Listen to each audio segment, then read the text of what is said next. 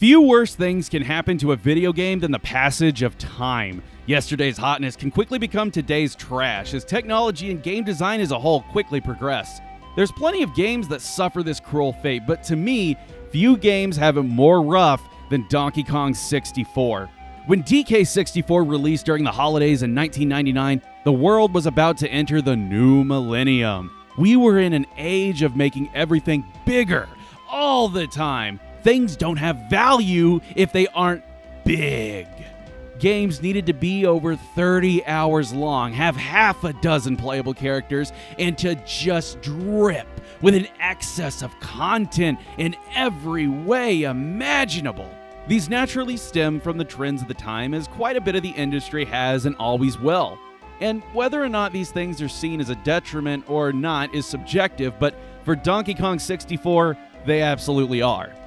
In many ways, Nintendo pioneered the direction that 3D platformers would take for years to come with the release of Mario 64 in 1996. Players ran around levels completing tasks and collected coins and stars to progress through the game. The good folks at Rare took this concept and nearly perfected it with Banjo-Kazooie in 1998.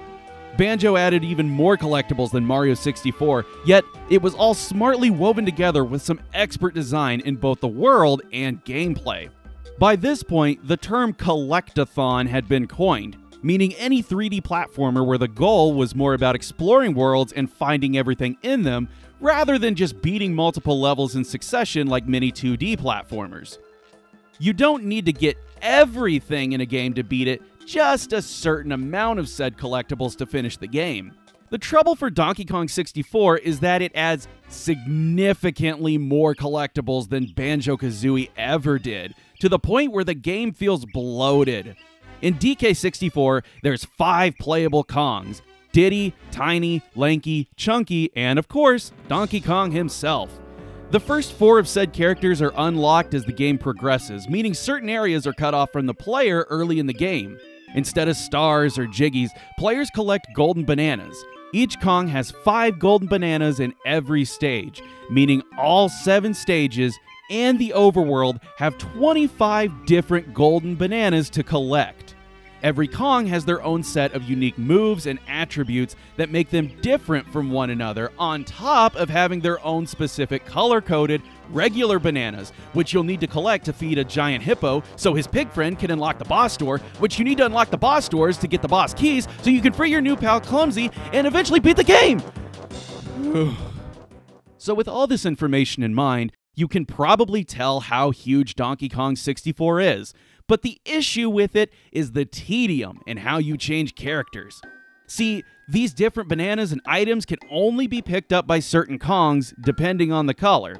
This means that should you wander somewhere with DK and find red bananas, you'll need to backtrack to a character tag barrel, select Diddy, go back over, pick up the bananas, find some purple bananas, find another barrel, and just repeat this process of backtracking over and over again.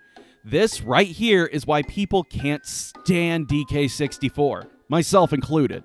The playtime is stretched to an immense length, solely because you can't change characters on the fly.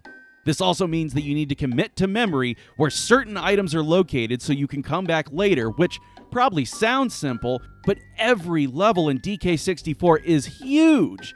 At times, they can become confusing, and it's not hard to lose your way when you're desperately trying to find a tag barrel. Fortunately, there's a solution, but it does have some caveats. Behold, the DK64 Tag Anywhere hack. Created by Isotage, this hack utilizes the normally unused D-pad on the Nintendo 64 controller to swap through every character on the fly. DK64 also reacts accordingly, meaning those pesky multicolored bananas will become visible when the right Kong pops up.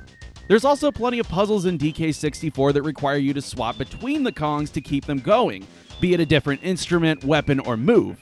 Without the tag hack, these are a slog, and many of the early puzzles can't be completed until you have a different move or character, meaning you'll have to leave the stage entirely and just remember when to go back. With every Kong unlocked from the start, but not their moves, weapons, or instruments, you're able to complete almost every stage from beginning to end before needing to leave, with very rare instances that you'll need to return. In fact, I only found 2 instances where I would need to revisit levels I'd already mostly cleared out, and that was only to 100% said stage, which I would absolutely not recommend anyone doing. That's the thing. Tag Anywhere is, in my opinion, the best way to experience Donkey Kong 64. It shaves off the backtracking and allows you to really enjoy the exploration aspect. Anything that you can't access all but guarantees that you need to find the next power-up from Cranky or one of the other friendly faces located in the game, all of whom do appear in the levels that they're needed. As a result, the game feels much more in line with Banjo-Kazooie, wasting less time and usually keeping things interesting. But with all that said, it doesn't completely fix Donkey Kong 64. Although you don't need every golden banana to complete it, DK64 does require that you have at least half of them, and many of these objectives wind up repeating in the form of minigames with varying results. Even with the backtracking largely eliminated, many stages feel a bit too big for their own good, especially when sections repeat and look almost identical to one another. And finally, and this one's admittedly pretty subjective, there's a lot of noise in this game. Every character, especially the 5 playable ones, all yell, squeak, grunt, and just constantly make sounds in every little thing that they do. While you might not personally find it irritating, do keep it in mind if you're going to be playing this in the same room as someone else. There's also those caveats we mentioned earlier to keep in mind when using the Tag Anywhere hack. The biggest is how to actually play it. As of this video, Tag Anywhere is intended to only be used on actual Nintendo 64 hardware via flashcards. Emulators aren't recommended, and most of them seem to have severe issues, except for Mupen 64 Plus. Mupen is the only emulator I could get DK64 running on properly, and that's where all this footage comes from. Anything in terms of setup or further information on how to run this hack, you'll need to use Google, since this video is probably skating on thin ice as it is.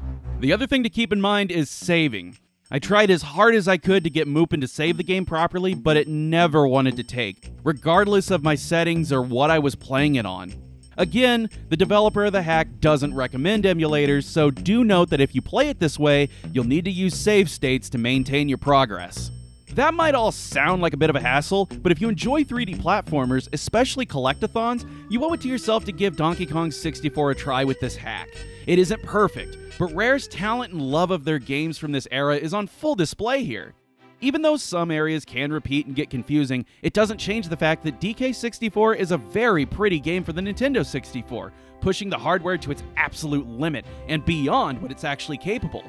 The soundtrack is also phenomenal, as you'd expect, with Grant Kirkhope nailing the vibe of every level and creating tunes that'll get stuck in your head for days. And frankly, when it's all said and done, there's a lot of fun platforming in here too, arguably more than any other game in the genre. On its own, Donkey Kong 64 may be a slog to play through, but with a little modern magic, DK64 is well worth your time.